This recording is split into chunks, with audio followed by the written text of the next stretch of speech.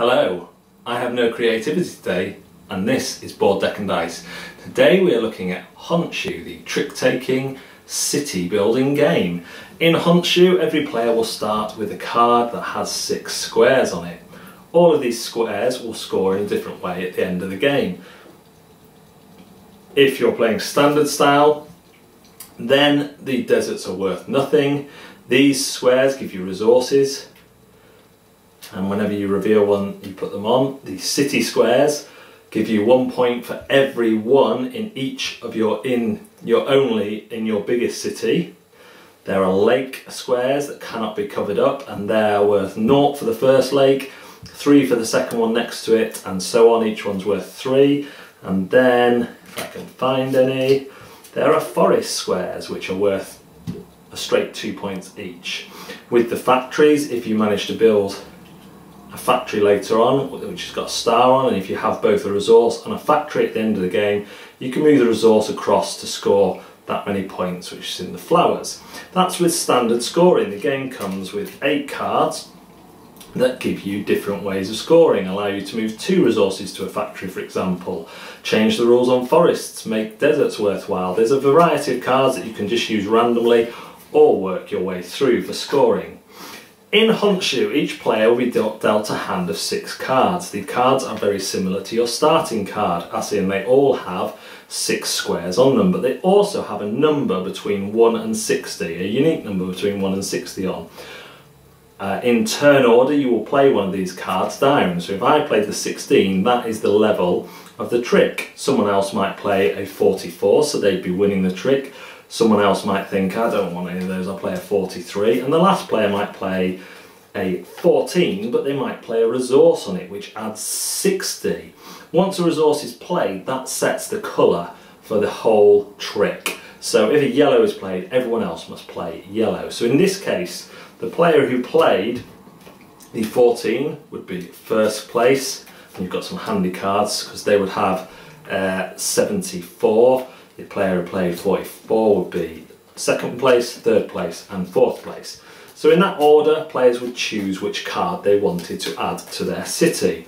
So the first player might look at, that would be discarded from the game, the first player might look at these and decide that they want to go the lake route. So they would take that away and they would decide where to play this card. Now the rules of playing a card are that you must either cover up a square on the top card, at least one, or one underneath, and you can't cover all of the squares on the card you're playing. Now with this one, I'd probably put it there because I've got the 3 housing squares together, I've got the forest, and then I've got a lake to build on. Also, if I still have blue left at the end of the game, I can move it over there for 3 more points. The round carries on like that. After you've played 3 cards, you will hand your cards to the left, you'll play the next 3 cards, you'll deal out 6 more cards, then you'll play 3, you will draft them to the right, play the last 3, and the winner will be the player with the most points. So by the end of the game, it might look something like this, as the covering up goes on and on, trying to make the best possible score. You can cover up factories, so you might put that there to get you 3 points on your lake. Another one there, you're building a big city down here, so you don't really care about those, and so on. Obviously the other players are trying to stop you doing that, and that in essence is Honshu. So what do I think about Honshu? I really like Honshu, especially strong in the city building area. There's only 4 scoring variations, scoring tiles or squares, so the scoring remains fairly easy. You know what you're doing, you can see what everyone else is doing.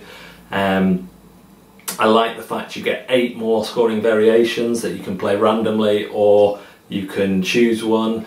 The trick-taking for me, as a fan of trick-taking games like Skull King, is the weakest part of the game.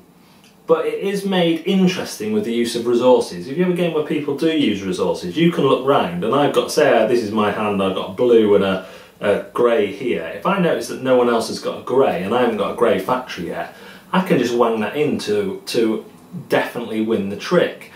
I would have liked to see perhaps a bit more depth in the trick taking than there is, but currently as a quick city building game with a trick taking element, this has really gone down well for me and the people I've played it with. Is Honshu intimidating?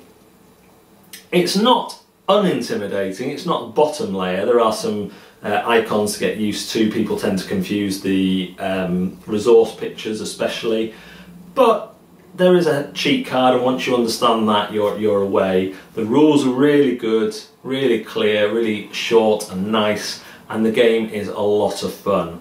Honshu from me gets a big thumbs up.